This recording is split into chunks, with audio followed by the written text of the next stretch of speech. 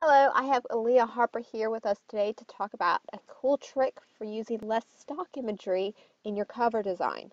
Alea doesn't have any published books yet, though she does write. But she's an awesome graphic designer and did most of the graphics that I'm using here in Indie Econ and did one of the covers in the writing contest. She's also done a number of fan covers for my Riz Clan Legends. I'm pretty sure that both of these covers were done with the trick she's about to show you, though she may correct me. One point of note is that if you're watching this on my blog, I will have all the links in the blog post, so you don't have to run away to YouTube unless you want to. I'm not going to stop you. Over to you, Alea. Hi, I'm Alea Harper, and today I'm going to show you a few tricks so that you can use less stock photography in your book covers and they can look a little more artsy. So I'm going to show you how to do a watercolor texture on your own with no artistic ability and how to change some colors in the photo editing process. I'm going to use a program called GIMP. All of the stuff that I am using in the video will be in the description box below. If you're watching this video on a blog, there is no description section, so you can just click on the video. There should be a YouTube icon on the bottom right corner. So you can just click that and it'll take you to the YouTube site so that you can get to this description box. So first you're going to need some watercolor brushes. I use these water brushes, again they're linked into the description, and you're going to need watercolor paints. There's a couple of different kinds that you can buy. You can buy them in a tube or you can buy them on a palette. I use this palette. And you're also going to need some watercolor paper. Watercolor paper comes in hot press and cold press. It's just the way that they are made. Cold press has a little bit more texture than non-cold press, so it's really just whatever you prefer. So we're going to just start off with a basic flat wash. A flat wash just means that it's flat, it's just one color, and it's pretty even. So what I'm going to do is I'm going to squeeze this onto the paper so that there is a drop, and you want to make sure that your brush is completely clean if you've used it before. And then I'm just going to pick a color and I'm just going to swirl it around in the paint so that the paint is liquid.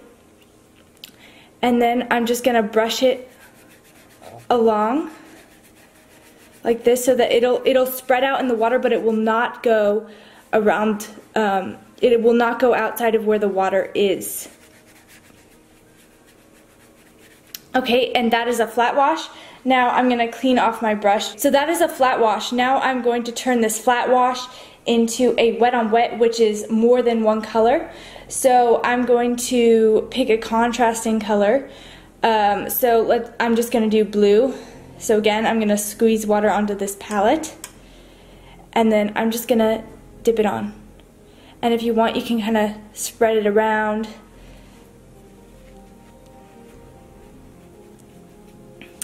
And then it kind of mixes together and swirls together. And that is how you can create your own watercolor textures.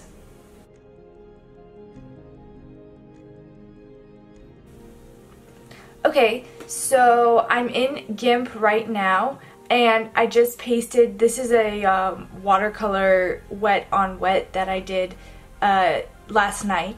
And I took a picture of it and, instead of scanning it in, because my camera is higher quality than my printer is, and sometimes that's just easier.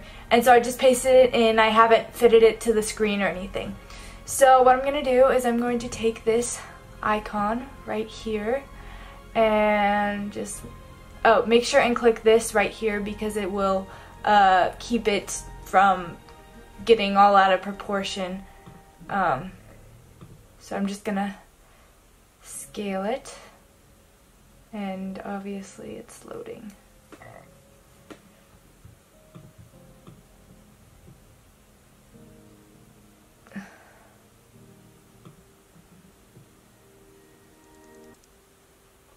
Alright, and this is just sort of like a rip-in, it's like a rip-in space effect. So, there's a little bit of eraser marks from where I erased my pencil lettering in here.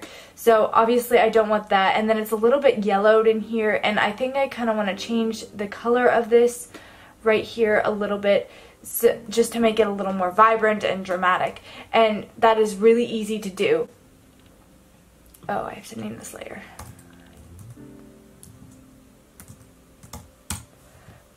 Okay, so I'm going to click the lasso tool,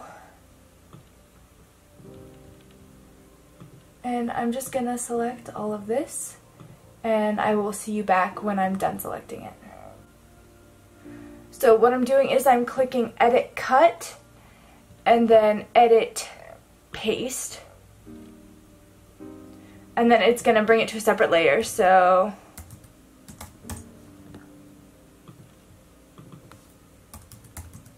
you're going to make sure and want to name it, and then I can just delete this layer right here, and it took out all of that and made it just white.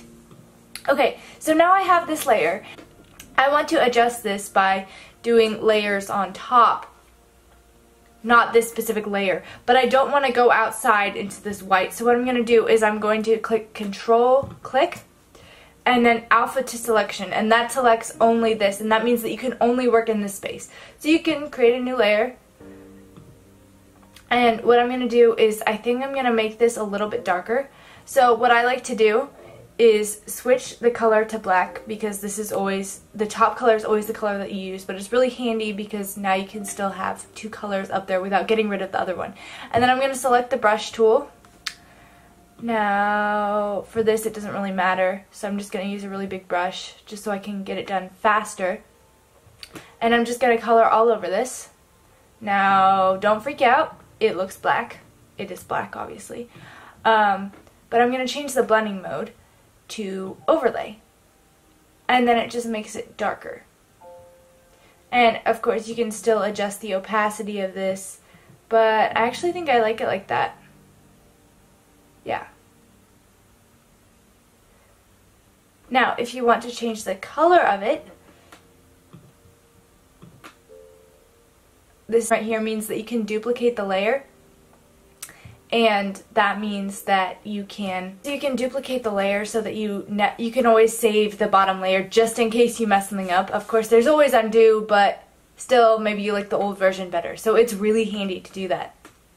So I'm going to take this off, and so what I'm going to do is I'm going to desaturate this layer. So you're going to go up to Colors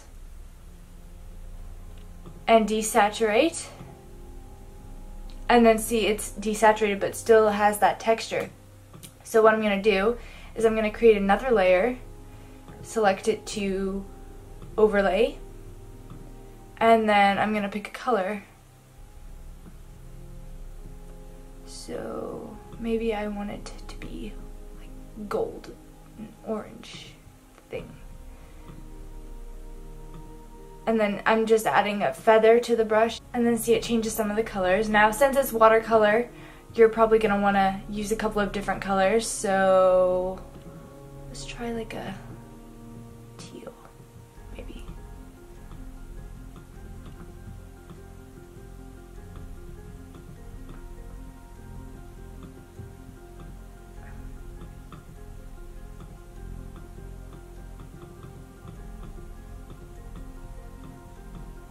So that's good enough for now. And then if you want it darker, you can always add that on top. So that's how you can change the colors. Now you might want to blend this in a little bit more, just with some different colors. You might want to make this brush a little smaller. Yeah, you can change it to whatever colors you want so that it's very customized. Thank you so much for watching this video. I hope you enjoyed it. Be sure to check out the rest of the posts for Indie Econ. Thank you so much for watching. Bye!